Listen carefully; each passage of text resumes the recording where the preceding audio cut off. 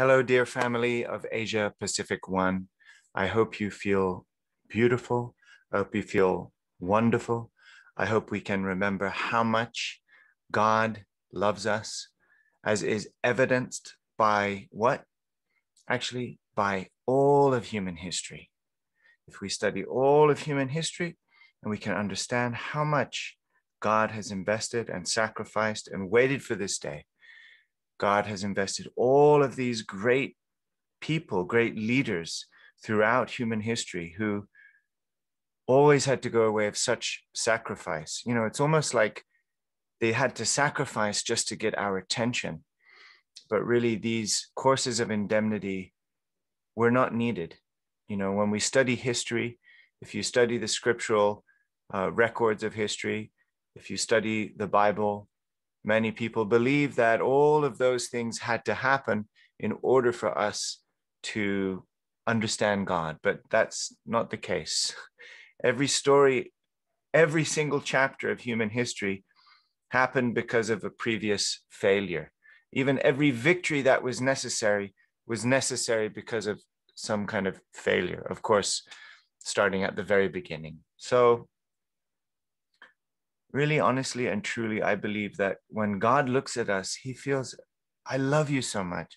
I wish you can understand how much I love you, how much I want to embrace you, how much I am there when you see me and when you hear me, and also how much I am there when you don't hear me and don't feel me. I'm there. I'm rooting for you. I mean, think of your own child. If you've ever sent your child to a sports game or up on a stage at school to sing their first song or give their first speech, how much you long for your child to be happy, how much you long for your child to be victorious. And even when your child makes a mistake or falls down and scrapes their knee, how do you feel? You feel like really encouraging them to get up and try again. And even if we scold them, we only scold our children because we want them to be happy. We want them to do better in order to be happy. But I believe God really loves you, really loves us and all of the world. We are one family in Asia Pacific One. You know, this is a territory designed by True Mother. And these borders around our 19 nations and one area of Hong Kong, this is like a 20 nations. Mother designed that.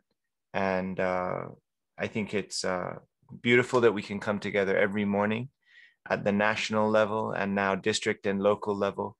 But remember, we are, you know, also Asia Pacific one family. And more than anything, I hope today that you can feel your relationship with God. I hope that this week you can start to give testimonies about what kind of breakthrough or what kind of experience you had with God in your walk with God as a son, as a daughter of God, no matter your age, no matter your gender.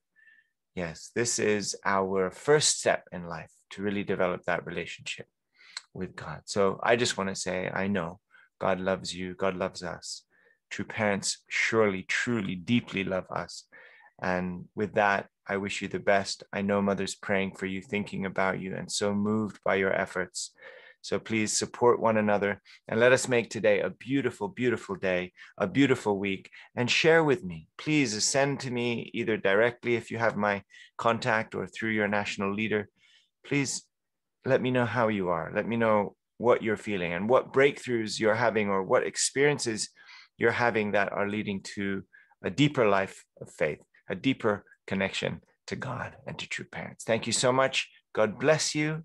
And as they say in Cambodia, recreate, you know, recreate in English sounds like recreate. And in Cambodia, it means Khmer, it means joyfully. Isn't that interesting? Brothers and sisters in Cambodia, isn't that interesting? Your word for joyfully in English sounds like recreate, recreate. So let us recreate ourselves and recreate our lives daily, joyfully. God bless you and have a wonderful morning.